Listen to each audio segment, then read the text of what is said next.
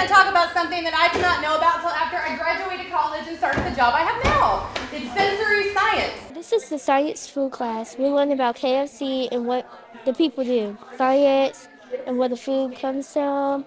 Like chicken. We learned about chicken a few weeks ago. We learned a lot about potatoes and French fries. How would you describe the aroma of your sample? You have 20 characters or less. All the different things that go into making foods. We had like this pop. It was orange soda. We're going to smell first and then taste. And we got full because it was bright the whole time. So it's exposure, showing the girls that food science is something that affects them in everyday life, having them think about where their food comes from, and having a safe space to ask questions. They've learned about the basics of food safety, hand washing, time-tip abuse, that kind of stuff.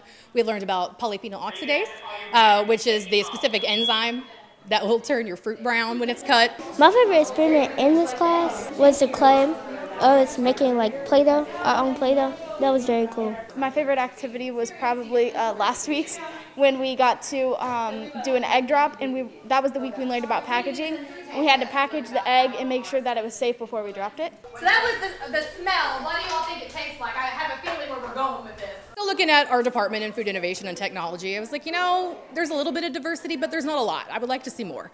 So I started doing research to try to understand if that was just our experience or if that was across the board, and it turns out that African Americans are 14% of our population. Only 5% of them go on to try and pursue a food science degree. So we thought maybe, you know, this is very small, but maybe we can reach some of these young scientists in middle school, get in their minds early, and then we'll have more young food scientists of color. Miss Cosby always says the girls can't be what they can't see. So to see women in a field like food science and seeing that there does need to be more African American representation is really what the class is all about.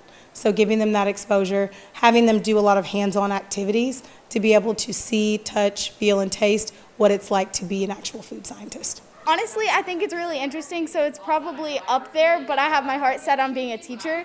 So I would be that before I would be part of the food science field, but I do think it's really cool.